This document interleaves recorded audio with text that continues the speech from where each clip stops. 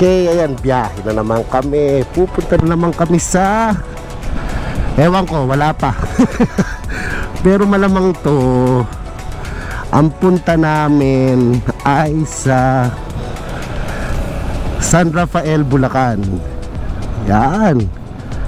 Breakfast ride na naman ang... Actually, officers lang to ng VROOM eh. Hindi naman talaga lahat. May inaayos kasi kami. Ang Scooters Club kasi namin talaga,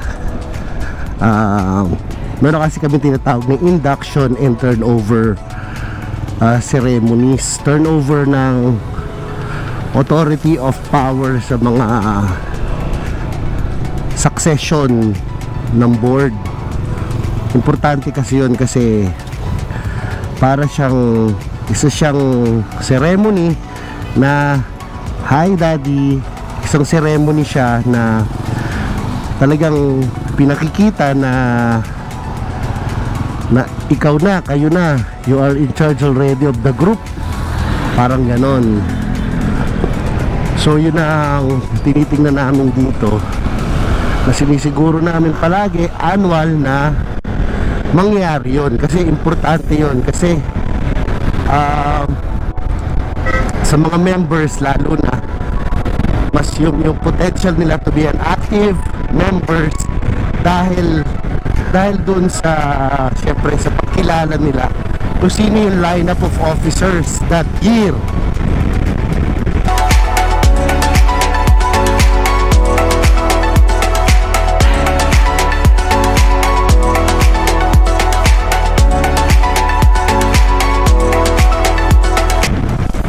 Mapapagalitan na naman kami kasi late na naman kami. Magagalit na naman yung aming incoming president.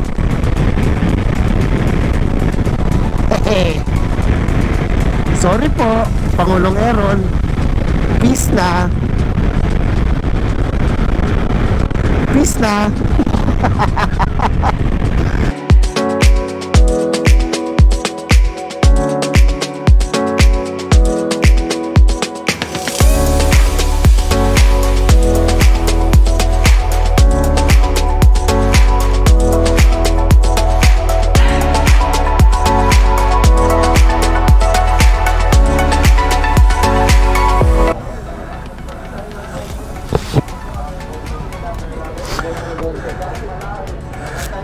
Ito, wala na yan.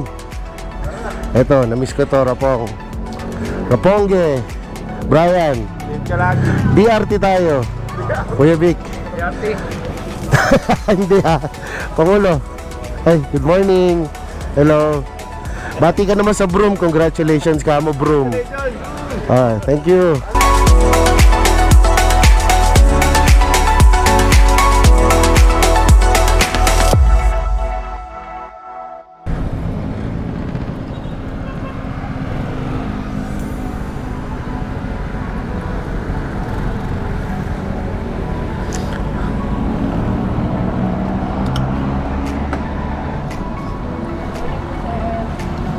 Oy, good morning.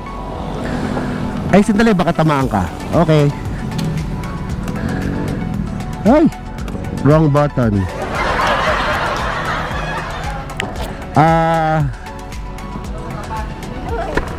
Oo nga, tinatanong kung marunong ka pa. Not sure ako eh. Teka, 300 na lang siguro muna para hindi mag-overflow. Huwag mo na patapunin doon, naganda ha. Oh, yan, recording ka ha. Oh, bate. Oh, shout out mga taga Petron. Okay, ano to ha? Sige, okay na yan. 300 lang. Okay.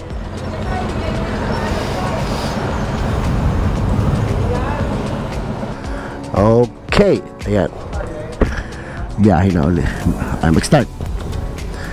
Hirap sa kilis eh. Huwag makakalimutin ka. Let's go!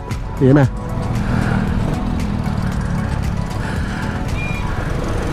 Shout out Petron, thank you. Sige, go ahead. So normally nasa likod ako talaga. Okay. Hindi, ito na.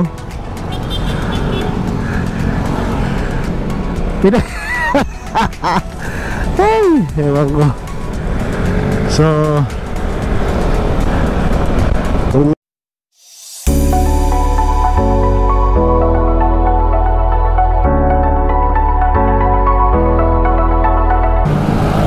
kung bakit kami dito, kakagulat, no? Kung bakit kami rito palagi, kasi yung MacArthur Highway ngayon ginagawa, grabe ang alikabok niya. Tsaka minsan pag minalas-malas ka, may tubig pa.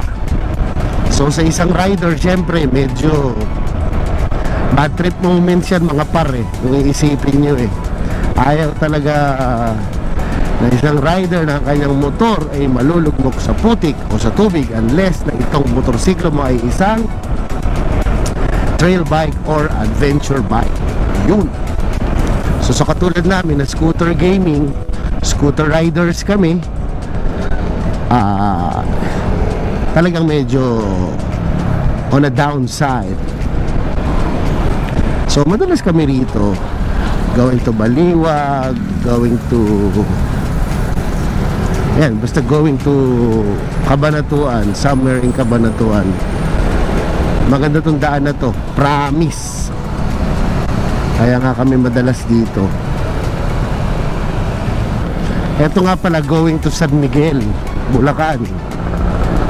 Ilang beses pumupunta si Motodex sa Malolos, hindi na kami nagkita ang dalawa. Ay nako, bale, pasensya na sa mga nag-a-arrange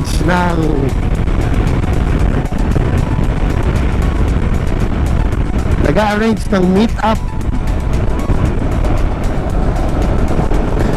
Shout out Amiel, shout out Boss Marvin, shout out Mayor Christian, and shout out Boss Pai.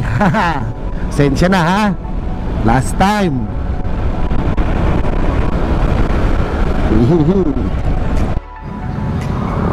Ayan o, arko ng San Rafael, Bulacan. Yan na.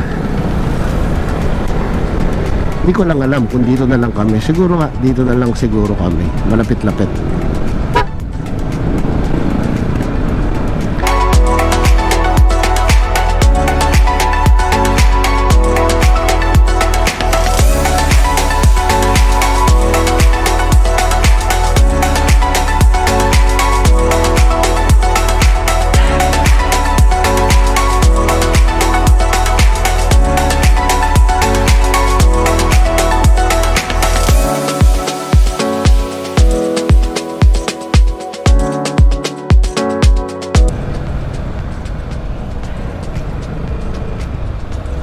Wala kasing gumagamit ng Google Maps or Waze sa amin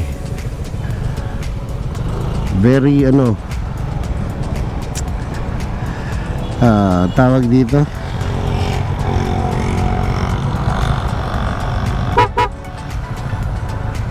ganda ng helmet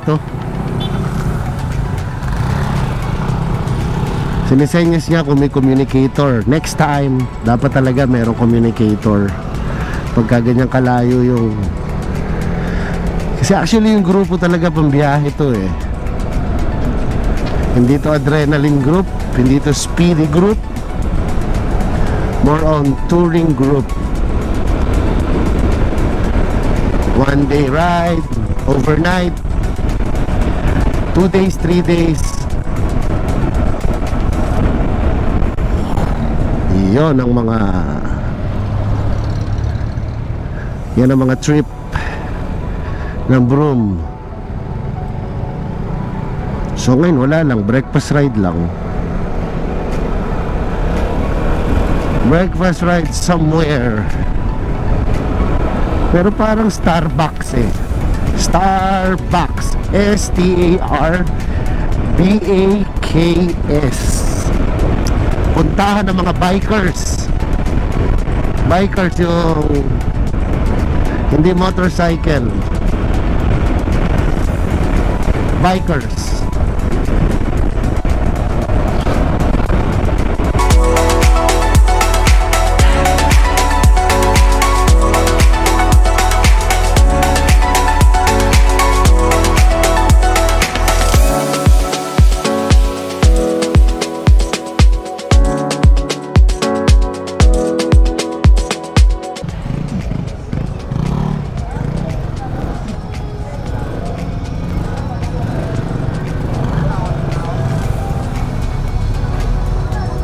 Kasya ba tayo doon? Dito siguro pwede. Yan, oh.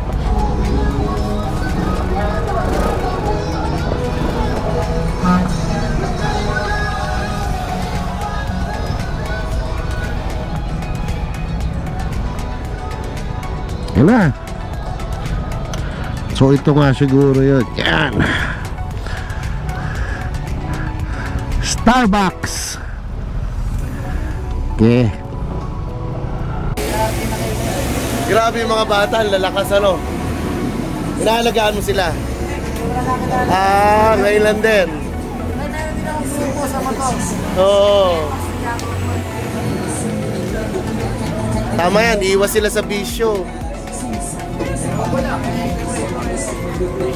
Oh, hindi, mahirap pagsabayin kasi hindi nila kakayanin mag-bike.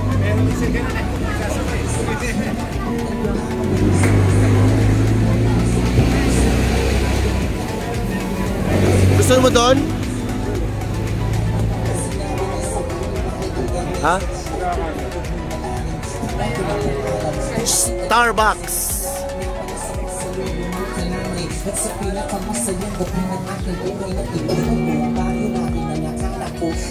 Brian, ha? Camera rin.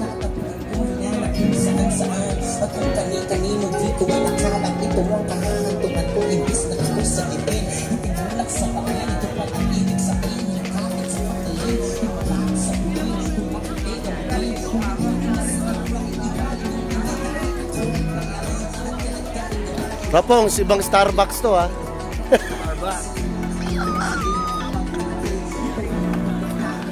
Laki, oh.